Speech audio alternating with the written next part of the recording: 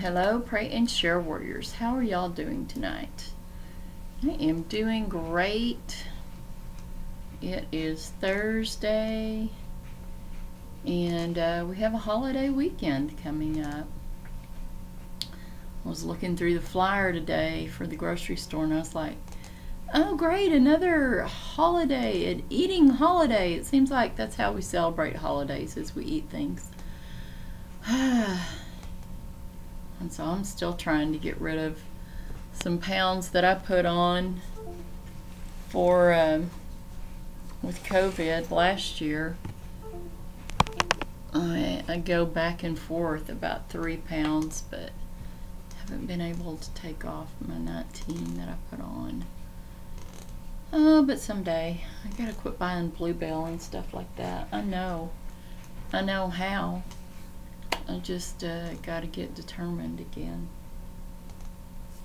I don't know what's making that noise. There we are. Okay, well tonight I want to talk to you about keep me in the moment, which, as you can tell, even with my intro here, I'm already back in the past to COVID. It's really hard to stay in the moment. It's really hard. I've been trying to do that today. I've been trying to stay in the moment. Because that's how God wants us to live. He wants us to live in the moment. He doesn't want us to live in our past. He doesn't want us to live in the future, because He has the future under control. He wants us to live like in the moment. He wants us to make the best choices now for ourselves, like food choices, like sometimes I don't do so good. Other choices too He wants us to make. So that is what we're going to talk about tonight. And I shared a song earlier called Keep Me in the Moment by Jeremy Camp. Such a good song, and the video was so touching that goes with this song that I shared. So if you haven't had a chance to listen to it, then after I get off, then go and listen to the song, and maybe what I'm saying will make more sense. But God wants us to live in the moment. Like this moment, I'm sitting in front of this computer, I'm talking to you. I don't need to be thinking about, next week, next month. I need to be thinking about now. And I don't need to be thinking about my past, what's happened in my past. I think that comes from our enemy, that he wants to bring the past up. We need to live in the moment. So we need to live in the moment. So let's pray in this moment. God, we just come to you, and we're thankful that you give us this moment, God, and that this is where you want us to live, and this is where your blessings are. Your blessings are in the here and now. They're not in the past, and they're not in the future, because we do not know what is in the future. So we need to live right now. Live for this moment, God.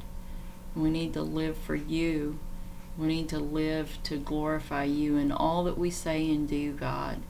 Thank you, God, for being our creator, for being our sustainer, for being our protector, for being our provider, for being our shelter in the storm, for being our strength and refuge, God. You are powerful and mighty and magnificent, God. You are the great Jehovah. You are the great I am. You are from everlasting to everlasting, and you will always be, God. God, you are the righteous judge. Nothing is hidden from you. No secrets are hidden from you. No secret sin is hidden from you. God, you are kind and compassionate and caring and loving. You are forgiving. You are faithful. You are patient, because you want none to perish, God. Thank you for loving us. Thank you for calling us as your children. And God, we just pray for the lost. We just pray that you would open their eyes and their ears to the truth, that you would allow the Holy Spirit to draw them to Jesus so they could be saved. We pray for the prodigals, God. We just pray for them to return to you, to repent, God, to let you reconcile that relationship and make it as if it's new. God, we pray for all the people in Florida, God, that these family members that are waiting for news of their family members that are missing, God, we just pray that you would be with these family members, that they would feel your loving arms around them through people that surround them, that they would feel that loving compassion of Jesus. God, we just pray for all the rescuers and the workers and all the volunteers, God, that are trying to dig these people out. God, we pray for all the government officials that have had a very hefty thing put on their shoulders, God, for, like, today is day 8, like more than 7 days, more than 1 week, God. We just pray for them too. We pray for guidance and wisdom for them. We pray for safety for the rescuers, God, and the volunteers. We pray for success, God. We pray for miracles to happen, God. We have been hearing miraculous stories of how people just happened to wake up and get out before it collapsed. But there were many, God, that were just caught unaware. They were asleep in their beds and they didn't even know that anything happened. God, we just pray for all these people. I saw too that a building collapsed in D.C. I don't know what that's about, God. But I just pray for those people and those workers too. God, we pray for all the people that have lost loved ones, God, either in Florida or in other places, God, that you would give them peace, comfort, and strength, and that they would feel your presence, God. And in Jesus' name we pray. Amen. Okay, so I'm still praying for the people in Florida. So many of you know, many don't know, because I went to youth last night. None of the youth, none of the leaders knew what I was talking about. I don't even know if they have it on the regular news. I get all my news from YouTube, and so I listen to the local people in the updates that the government officials give every day. That's what I listen to. And they had to, because of safety for the rescuers, they had to quit. They had to quit their rescue today for several hours because it was just too risky for the people that were doing the rescues. So just keep them in prayer. Okay, well, let's delve into Keep Me in the Moment. I think it's really important. I've found some scriptures about it. It's very important, but it's very hard to do too. It's very hard to do. I tend to go more towards the future, trying to figure out how I'm going to get things done, instead of just doing one thing at a time and focusing on that one thing. I find my mind wandering off to, okay, well, I got to do that then, and I got to do this then, and how am I going to do that? And all the details are, coming together. But God wants us in the moment. He wants us now. He wants us to be still and trust Him and do what's in this moment and not what's in the future. Okay, so this is what I shared about this song today. Really didn't share much because I didn't get anything done until later this afternoon, and I did it on my computer, which I found out I can share my story and my song on my computer. I start doing my song shares here. Okay, so I love this song and message by Jeremy Camp, Keep Me in the Moment. These are my thoughts today. Keep me in the moment. It is so hard, though, when our minds want to drift back to the past and then forward into the future.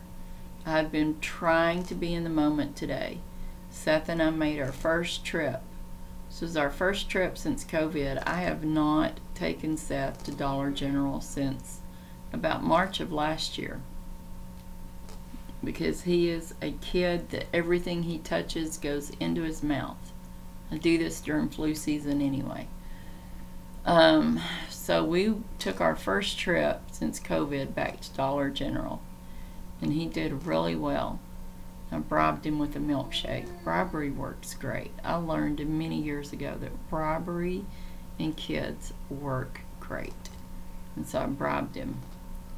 And he pushed the basket all over the store like he used to do with me. And have to guide in the front though to make sure that, you know, nobody gets run over. I got run over today, but it wasn't bad. Or things get run over. So it was good to be out with him again in public. So we must take advantage of the time that we have been given to make memories with our loved ones, because life is so sweet, so fleeting. Life is so fleeting. So this video is a reminder of that. We must stay in the moment, because that is where our blessings are, in the moment. God calls us to live in the moment and not to worry about the future, but to trust Him with it. Are you living in the moment today?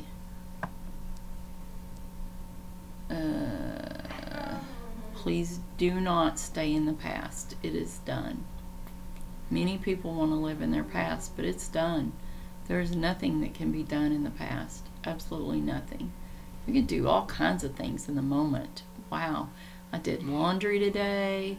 I put sheets away today. I did a lot of things in the moment today. I went and got things that we needed for our house. And God has so much better today, in this moment, and for the future, if you will reach out to Him through His Son Jesus. Jesus is patiently waiting for you to come to Him. So come as you are today. Jesus is the only path to heaven and forgiveness of sin. Time is short. The time is now to turn back to the one true God. God wants none to perish. John 3:16 through 21. Call upon the name of Jesus and be saved today. So that is what I shared today, and we will delve into some scripture. Let's start with Proverbs. Proverbs 27:1. May not be on here for very long because I haven't eaten yet.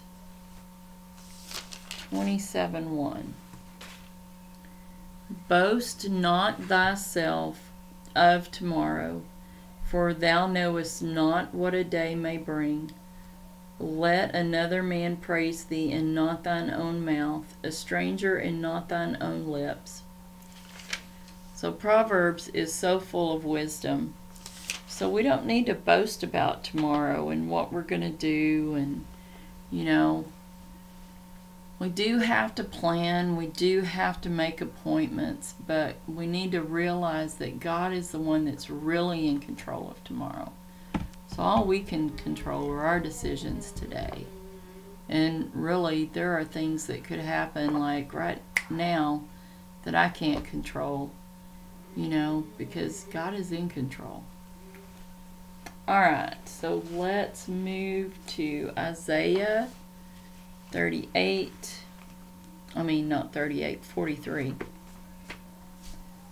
This is my focal verse for this year. And I love it. It reminds us that not to stay in the past either. We don't want to move forward, and we don't want to stay in the past. So Isaiah 43:18 through 19. Remember ye not the former things, neither consider the things of old. Behold, I will do a new thing. Now it shall spring forth. Shall ye not know it? I will even make a way in the wilderness and rivers in the desert. So you know God will make a way when we can't even see a way. God will make a way. He is our way maker. And He will do a new thing. We need not stay in the past or think of former things. We need to stay in today. And He will do a new thing for us. Okay, so let's go to, I only did 5. I could only find 5 that I really felt like fit. Let's go to Matthew 24. And this is Jesus talking. And I love all of Matthew 24, but I have read it to y'all so many times. I'm just going to do this part. Watch therefore, for ye know not what hour your Lord doth come. But know this, that if the good man of the house had known what watch the thief would come, he would have watched, and would not have suffered his house be broken up. Therefore be ye also ready, for in such hour as ye think not the Son of Man cometh. Who then is a faithful and wise servant, whom his Lord hath made ruler over his household, to give them meat in due season? Blessed is that servant whom his Lord, when he cometh, shall find him so doing. So while we wait, we don't know what the day is. We don't know when Jesus is coming. That's future. While we wait, we take care of business. We take care of God's kingdom. We take care of what God wants us to do in the moment. Like today, what does God want you to do today? What is God calling you to do? Is God calling you to sit down with His Word and read some of it and learn from Him? Or is God calling you to go and help your neighbor that needs help? What is God calling you to do today? You know, He calls us all to do things. Today He called me to go and take Seth and just go to Dollar General and get things done. So that's what I did, and I was able to bless some people while I was there by talking to them. You know, I think sometimes when we stay at our homes, we don't have the opportunity to interact with people. And we really need to get out and interact with people more. I know I do.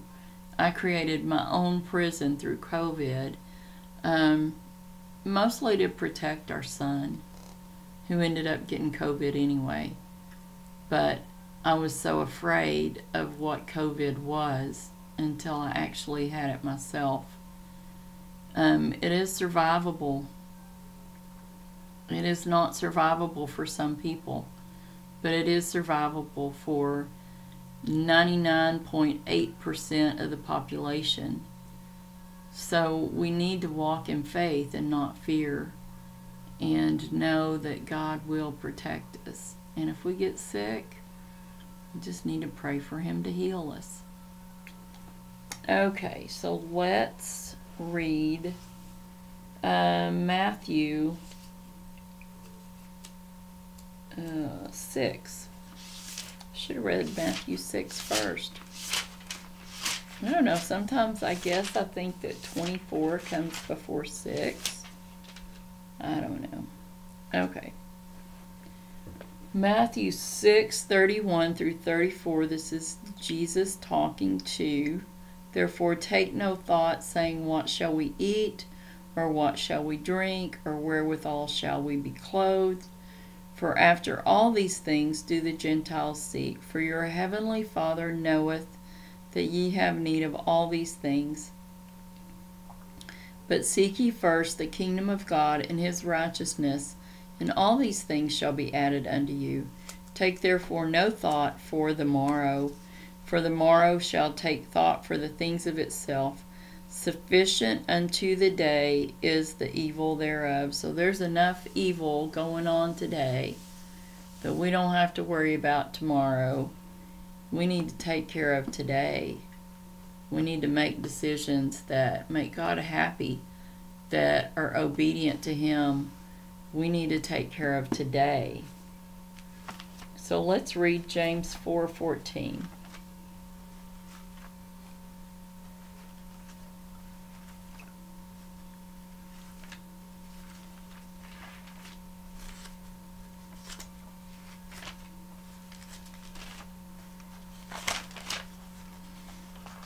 Sorry, I needed to yawn.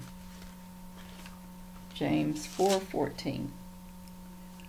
Whereas ye know what shall be on the morrow.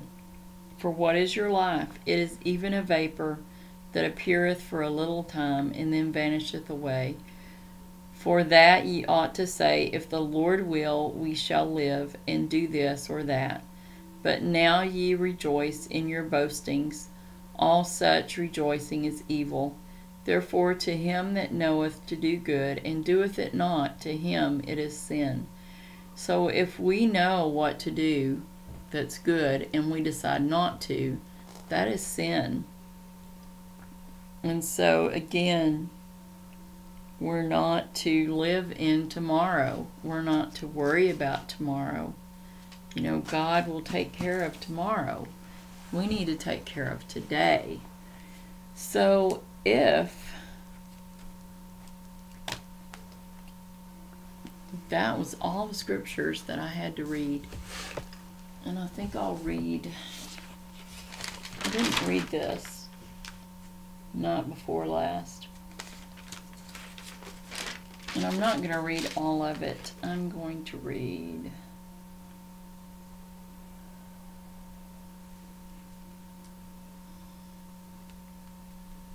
I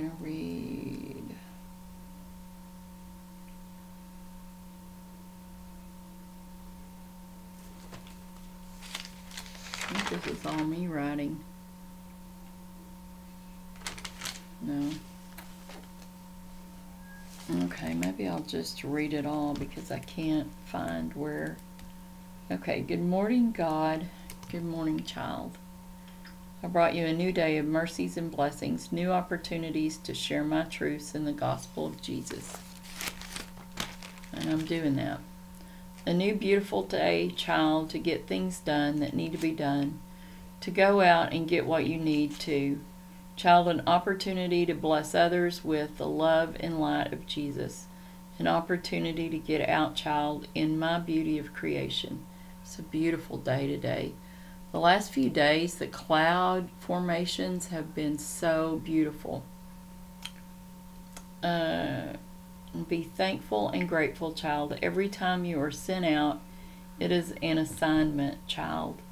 Thank you, God, for a new day of mercies and blessings, new opportunities to share your truths in the gospel of Jesus with others. Thank you for a new beautiful day of your creation. Thank you for the opportunity to be able to go out and be the light and love of Jesus. I am thankful and grateful, God, for all that you are and all that you do. I am thankful for my assignments too. And he said, yes, child, live in the moment, not tomorrow, the past, or the future. Live in the here and now.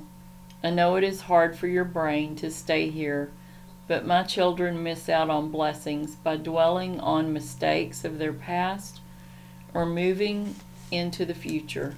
The blessings are today, in the here and now, not the past or the future. Every moment of life is precious and needs to be taken in. Life is so fleeting and needs to be appreciated also. I said, I see what you are saying, God, and I do struggle to stay in the moment where your blessings are. My mind goes to the past and ahead to the future. I see what you are saying. I see what you're saying in your word. I see it in my life also. Help me to live in the moment, God, being thankful and grateful for the moment I am in, and not worrying about tonight or even tomorrow. Keep me in the moment, God, of today. Thank you for meeting me today, God. Thank you that my headache of last night is gone. I had the worst headache, and it was just on this side of my face. And so from here all the way to down here in my jaw, excruciating pain. I don't know what it was, but I took some ibuprofen and it went away. And I'm so thankful because it was very painful.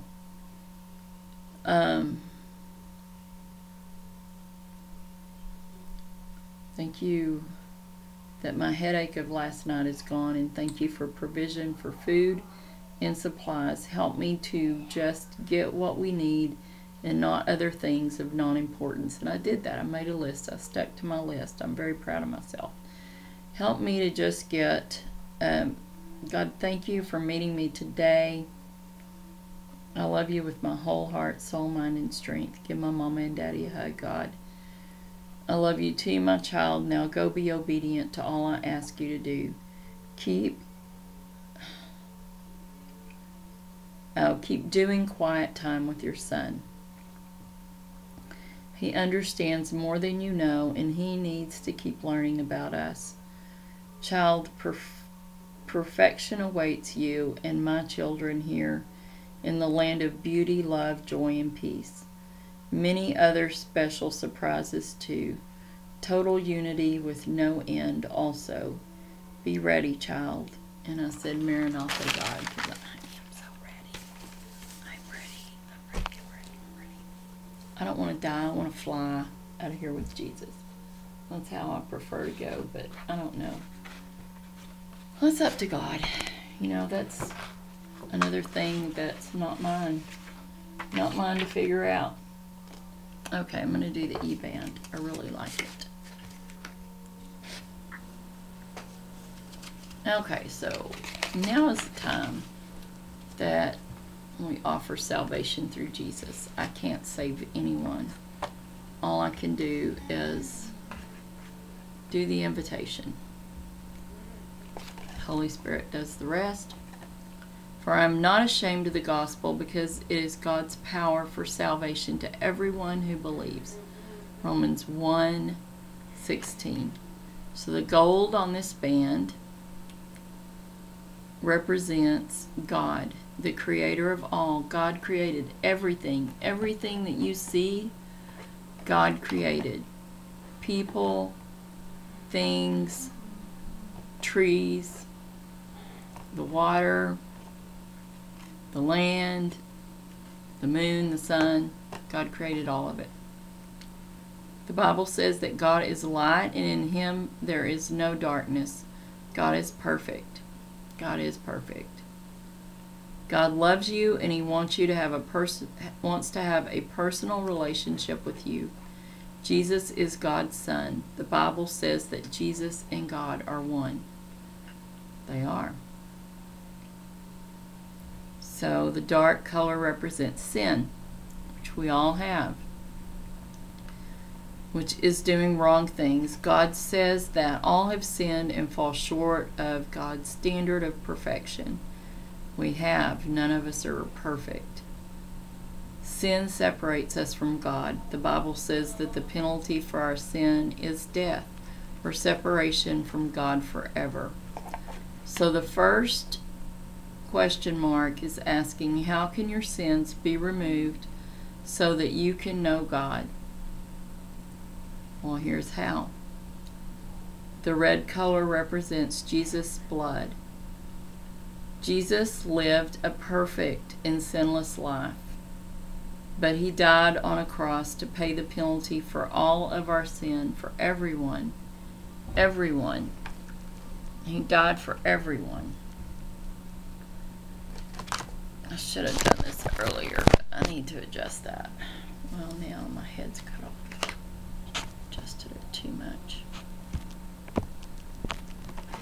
Alright. I don't like to look like a floating head, but I don't like my head cut off either. Okay, sorry. Alright. Again, the payment for sin is death. So Jesus paid the penalty for each of us, everyone. Everyone is invited into God's kingdom through Jesus. Why, the Bible says, for God so loved the world that he sent his one and only Son, that whosoever believes in him will not perish, but will have everlasting life. With God, the good news is that you don't have to be separated from God forever by sin. So we move to the next one, which is the white with the red question mark. The white color represents each of us after our sins are washed away by Jesus. How can Jesus wash our sins away? When we believe in Jesus by following him, our sins are forgiven. The Bible says if you confess with your mouth Jesus is Lord and believe in your heart that God raised him from the dead, you will be saved. Romans 10:9. So this question mark is asking, have you accepted Jesus' gift of forgiveness by believing in him? So if the answer is no, I have never done that, and you want to do that, then repeat this prayer after me. God, thank you for loving me. I confess that I have sinned against you. I believe that your son Jesus died on a cross to pay for my sins, and that you raised Jesus from the dead.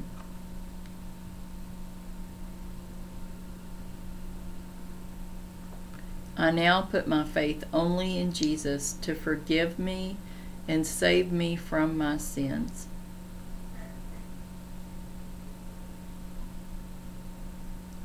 I confess that Jesus is Lord.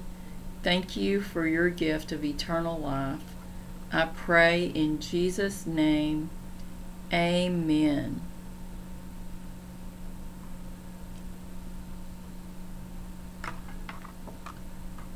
Alright, so then the green color represents growth. Growth in your relationship with God. These symbols show the areas of growth. Okay, so we have the heart. The greatest commandment is that we love the Lord our God with all our heart, soul, mind, and strength, and that we love our neighbor as ourselves. Love God, love people.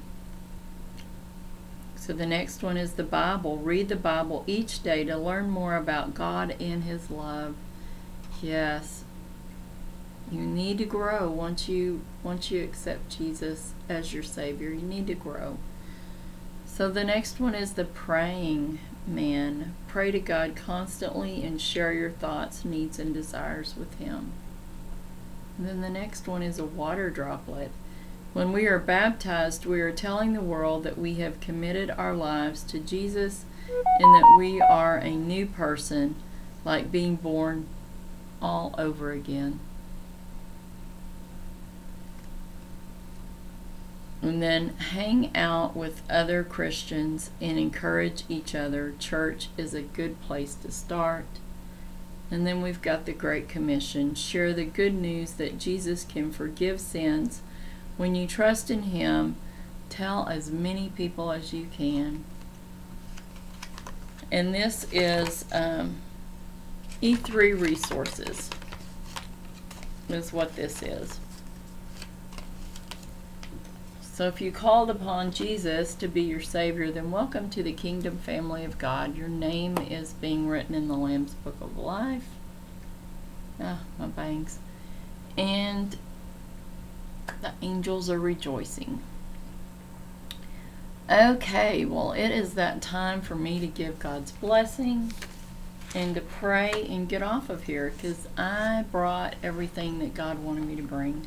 So if you think of some more scriptures that talk about keeping ourselves in the moment, then put it in the comments. If you have any prayer requests, put it in the comments. If you have any comments, put it in the comments.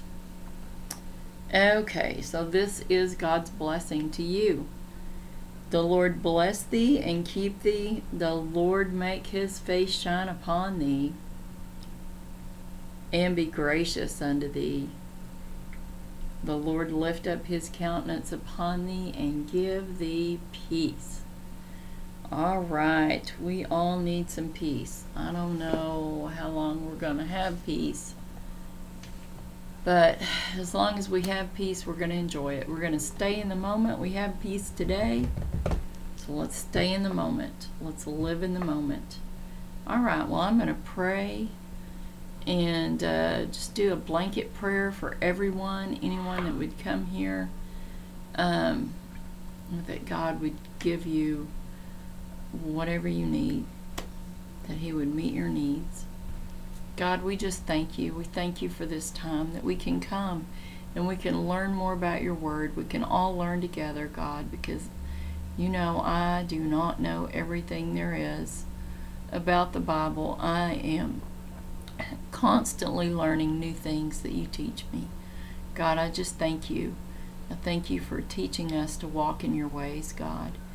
I thank you, God, for protection and provision, for blessings, God. I just pray for anyone that comes to watch this, God, that you would bless them and their families abundantly, and that whatever their needs are, God, that you would meet their needs. I pray for my friend Josie that comes here often. I just pray, God, for her and her family, for blessings for them, protection and provision for her sister and their families, for her brother and their families, for her grandchildren, for her children and their families, God. Just blessings, protection and provision. I pray for safety this weekend, God, as it's a holiday weekend. Grass is kind of dry, so I pray that the fireworks do not spark grass fires. I just pray maybe for some rain tomorrow, God, right before this holiday weekend. I pray for safety for people that are traveling. Pray for my granddaughter that is in San Antonio. I just pray for safety for her. And I pray for my family for safety. God, just to protect them. God, we just praise you and thank you for all that you are and for all that you do, God. We just pray that you would help us to stay in the moment, just the moment of now, God, to enjoy, to embrace now and not worry about tomorrow, but just embrace now and be thankful and grateful in the now, in the here and now. Keep us in the moment, and in Jesus' name I pray. Amen. Well, okay, my Pray and Share Warriors, thank you for joining me. Have an awesome rest of your night and an awesome tomorrow. I was supposed to go to Fort Worth, but I think I have changed my mind.